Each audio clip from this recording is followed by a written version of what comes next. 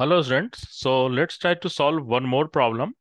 And this problem is again from CSIR June 2022 examination, which was held on 16 September actually. And the question ID is 52. The question is very interesting. We have Hamiltonian, which is lambda s dot b, where b is some magnetic field and s is the spin angular momentum for spin half particle. And b is in the k cap direction. And expectation value of S is the ensemble of actually spin half particles. So this is, so what we have to do, we have to calculate the value of expectation value of Sx with respect to time. So what will be d upon dt expectation value of Sx. So obviously, if you want to see the how your expectation value of any a operator is evolving with time, then obviously we can use the Ehrenfest theorem. So what is this particular Ehrenfest theorem? So if we have any operator A and expectation value of A is equal to d of expectation value A upon dt, which is equivalent to 1 upon IH cat, and here the expectation value of A and the expectation value of commutator of A and the H is the Hamiltonian, plus expectation value of del A upon del T if A is the explicit function of time. But here Sx is not an explicit function of time, then this value is 0.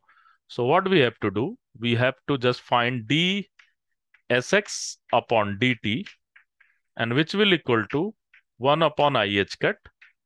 And we have Sx H plus, and obviously this value is 0. The whole thing is that we have to calculate the commutator of Sx and H. So now what will be H? What is Hamiltonian H? So Hamiltonian H is here, lambda S dot B. Hence B is only in the K direction. Then this, the component of S in the K direction will be only going to couple with this particular B. So this is actually lambda Sz dot B naught, because B is B naught's magnitude time K direction. So this is my Hamiltonian. And what we want to know, we have to just calculate Sx and H, which will actually Sx lambda Sz B naught, and lambda and B naught are constant, so we can take it outside. So we have to calculate Sx Sz.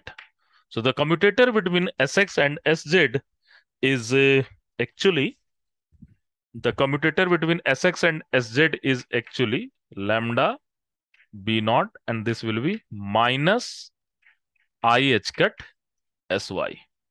So this is the commutator. So now we can put it here.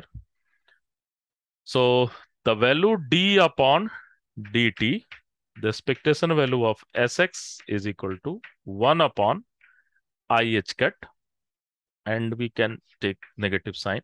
And that value is minus lambda B naught expectation value of Sy, and also IH cat is there.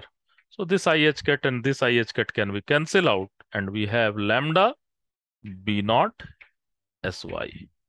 But in the 4 option, there is one H cut is there.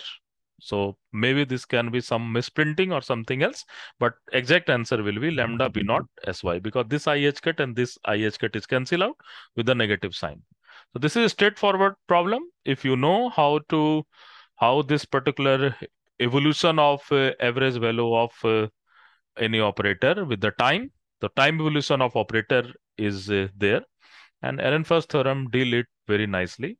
And so this is again one of the signal that now your problem can be go into Heisenberg picture into upcoming examination, because this is just a beginning of Heisenberg picture of quantum mechanics.